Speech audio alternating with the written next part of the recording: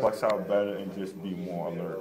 You know, it's just like to be more alert on defense. You know, be on the stands like all 40 minutes or whatever I got on the court. You know, just to be under my stance. And just got one thing on my mind is just my man. He's not gonna get the rebound.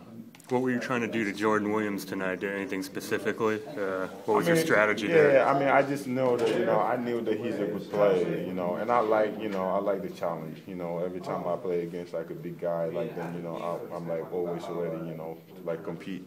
Just show them exactly what we do, especially like on defense, and just trying to move them a lot, make them a little bit tired, Did you sense he was getting frustrated at all tonight? I mean, he wasn't frustrated. Like me, I know him. We were talking. He was just saying, "Man, y'all got me tonight" and stuff. But that's just the game. Like I think that was just like one of them bad nights. He just couldn't make it. And I think like my height was bothering him also a little bit.